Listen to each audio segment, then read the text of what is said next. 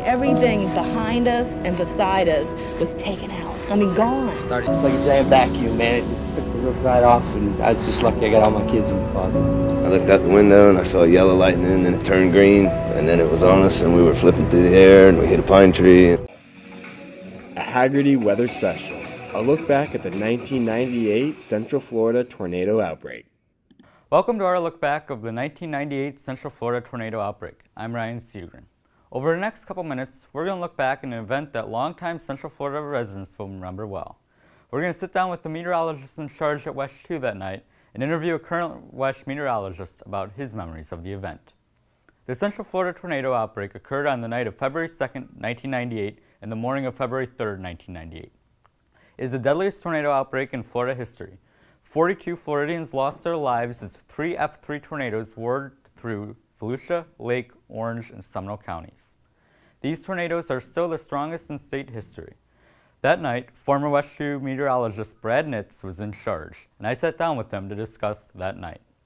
Kind of going into that day, did you know there was severe weather risk or risk for an outbreak? Yeah, so as we were going into that event, it was very clear that this was a, kind of a textbook setup for severe weather and specifically tornado outbreak. So none of this came as a surprise, as far as the overall threat. I don't know that any of us would have said ahead of time that what ended up happening was likely to happen. That's hopefully once in a lifetime kind of weather event. But the late night event, 11 o'clock, midnight, 1 o'clock in the morning, what were you telling viewers that were awake to do? Once we got into the newscast, we started to go into the continuous coverage because we had the tornado warning up there in Volusia County first. One of the things that I did that night that was for the first time, really the first time that I had done it and the first time that we had done it at WESH and the other TV stations weren't doing it either, was the storm track, where you put the cursor down at the location of the tornado or a thunderstorm, and then you stretch it out knowing the speed and direction. And, it seems very routine now, right? But it gives you the time of arrival of the storm in different locations. But it was a tool we had that we just really had never used. And it felt at the time like this was an opportunity that really made sense to use it. So I was using it, for the first time and wasn't really an expert at it yet. And so it was just kind of down and dirty, get the information out there. But it turned out to be a great tool. In retrospect, it was the right choice because being able to give people, a little more precision on time and location, that was very beneficial. I heard after the fact from folks that was helpful. I think it's a big ask for people, especially when you're getting late at night and people are going to bed or maybe they're watching in bed. It's a big ask to say, get out of bed and go to whatever your safe place is, like go down the hall into the closet and the bathroom. People don't want to do that. But when you can, say the name of a small town, a specific time of arrival, you could drill down to some neighborhood streets, and that tends to, be more effective in the messaging and encouraging people to take action than just saying, Volusia County or Seminole counties under a tornado warning. That's a big area, and most of the people in that area aren't going to be affected. But when you can drill down, that's helpful. And at the time, of course, I was warning people about the threat for tornadoes, and it was, kind of the textbook hook echo, very clear. This was a big supercell tornado. This wasn't one of those brief spin up tornadoes. It wasn't a rain wrapped, hard to detect tornado. This was just very clearly the situation that could spawn a powerful tornado. In some ways, that makes the messaging for me as a meteorologist a little bit easier. I mean, it's very clear what we're talking about. It's very clear what the threats are. The location very clear. And so I was telling people what those threats were and where to go. Lowest level of your house, which of course in Central Florida, virtually nobody has a basement, right? So it's ground floor. and then interior room away from windows. But specifically when we got late at night and past midnight, I'm tracking these tornadoes into populated areas, and it's, midnight, 12:30, 1 a.m. and beyond, knowing that a lot of these neighborhoods and these communities weren't being impacted when they went to bed and are now asleep, right? And you got to remember back in 1998 when this happened, nobody had apps, right? We didn't have smartphones. People just really didn't have a good way to get warning information other than television and the NOAA weather radio, which is still available. But, it's not, even back then, a lot of people didn't have them, certainly not like now everybody has a smartphone, right? And can get the push alert. So I was telling people, if you know somebody that lives in the path of this tornado, if you've got family or friends there, call them and wake them up. Really out of desperation and necessity to tell people, try to get that warning to people that were asleep. As I think back about that night, I remember very clearly as we started to get the tornado warnings in the northern part of the viewing area and in Volusia County specifically. As I was doing this continuous coverage, we got word of a fatality, kind of early on in the evening. And, I just remember just kind of this sick to my stomach feeling that I got then. And that was the first time that I was on the air covering a tornado and there was a death. And, that hit me hard at the time. And I could still remember that very clearly. And then, then we started to get more reports of additional fatalities. And it was devastating, for me as a person, as a human, to, be part of this, trying to get the message out and hearing about these deaths was really tough. It's tough even thinking back now, all these years later, about that. I mean, there were three EF, there weren't EF, there were F3s back then, right? Mm-hmm. We hadn't gone to the EF scale, but there were three F3s. And that didn't, finding that out after the fact that they were rated F3s did not surprise me. I mean, and I knew early on that night that this was a significant tornado outbreak. 42 people died on my watch. I look at it that way too. And, in some ways it might've been, the biggest failure of my career and my life. If you think of it that way, could I have done more? Could I have done a better job?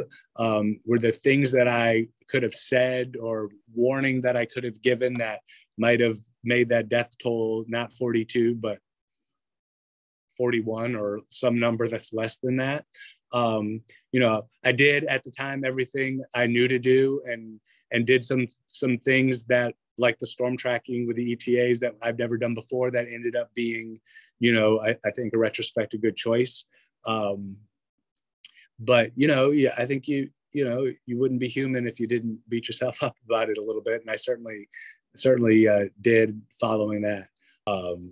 Cause, there were 42 people died. That's a lot of families and friends that, were, lost a loved one. And, here we are 24 years later, and for those families and those friends, that that hole is still there for them. So I think back, a lot has happened in those years since, right? But that's one of those things in my life that I remember like yesterday.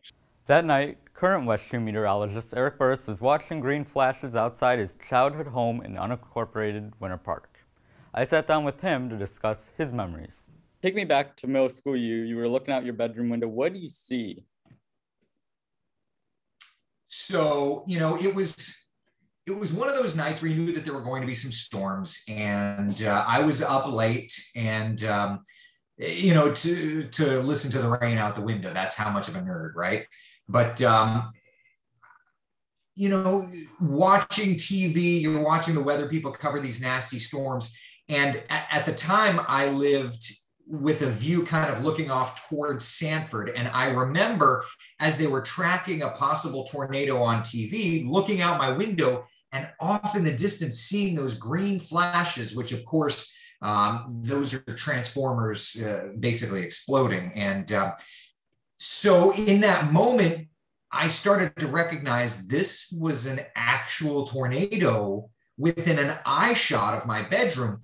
And truth be told, that was probably the first time in my life that I realized I'm not that far from this and it's a real thing. And then, of course, you know, you just kind of start going through your mind, am I safe?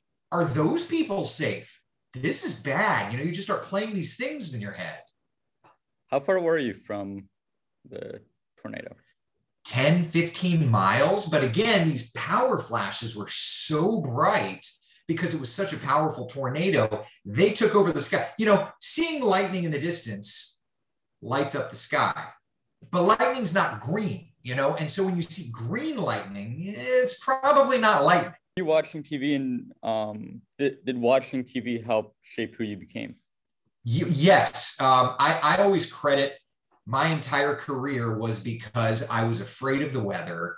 And in those times of bad weather, there was the weather guy on TV. So for example, in '98, I was flipping between channels, but I remember watching Marty Stebbins on Channel 2 covering it. And then I remember seeing Brad Nitz coming in and covering it. And the striking thing about it, and I was flipping through the other stations too, but the striking thing about it is when you've got, I was a middle schooler and seeing green flashes out my window, I was scared, right?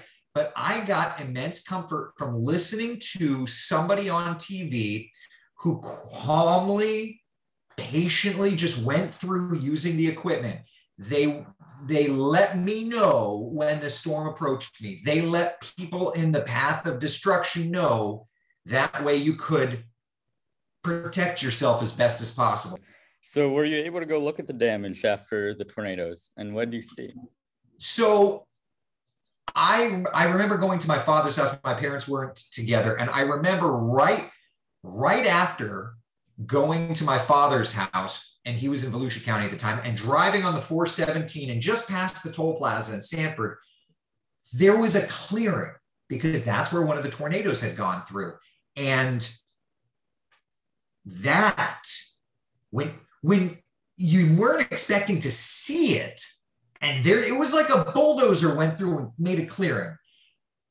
And as soon as I saw that, I immediately asked my parents the next week after the emergency crews had kind of quieted down, can we go and look in the Winter Garden area down near the Ponderosa RV park? You know, can we look at some of this damage? And they said yes, once the emergency crews got out of there and they kind of cleaned the debris out of the streets. You know, we didn't want to be a hamper, but it was all because on the 417, I had seen that unexpected clearing, and that threw me, right?